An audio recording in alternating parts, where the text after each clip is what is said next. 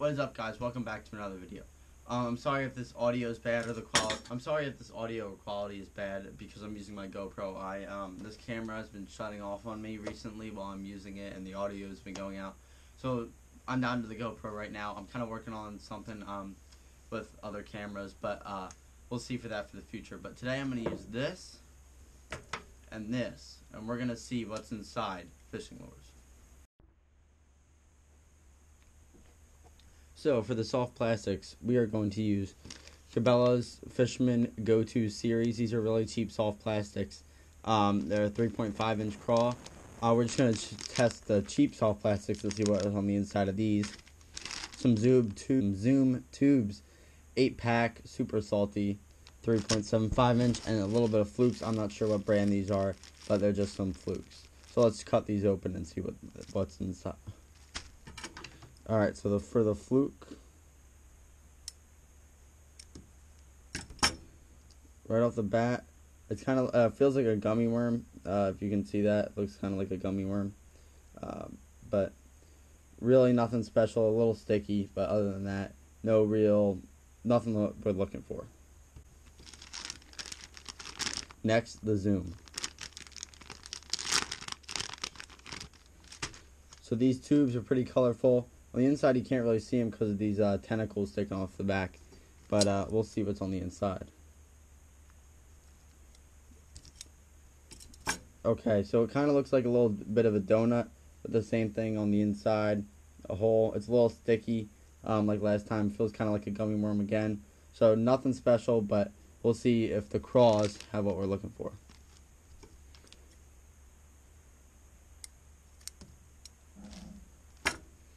Okay, so the craws look pretty similar to the Flukes in the shape that they're really solid and sticky on the inside, and like a gummy worm, they're pretty stretchy. Oh, never mind, it just broke. So now for the fun part, the hard bait. For the hard baits, we have a jawbone popper and some little crankbait looking thing. I'm not really too sure what it is, actually. Alright, let's see. Jeez. Oh my god. Oh, alright, we got a dent. We'll try the back. Wow. Okay. So this is what it looks like destroyed. Alright, it's got two rattles in here. One bigger one for the back end, one smaller one for the front end. Oh, that's gone.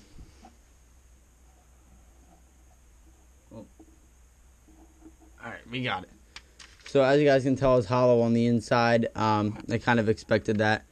As you can see, this little hook loop here, where you put the hook on, is reinforced on the front there. Nothing much other than that. It's reinforced down here for this hook up for the treble hook, and same with the back. Nothing too exciting for this lure. Let's go to the crankbait. Okay, ready? Alright, so this one took the damage right here. Let's try it again. Alright, that one's pretty good. As you guys can see, the paint's starting to chip off here.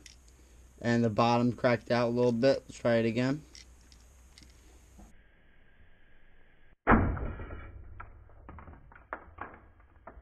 Wow.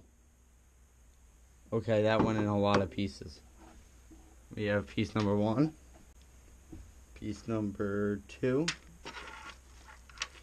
So this is the only remains I can find from this one. As you guys can see, it's a little bit thicker than this wall here. So it looks a little bit more durable, but the paint did chip off pretty easily. The rattle is stuck inside the front there. As you guys can see right there. So I really don't know why that is. Probably because I just smacked it with a hammer. But this one held up better than the jawbone popper, I think. But I hope you guys enjoyed. That is what is inside of a fishing lure.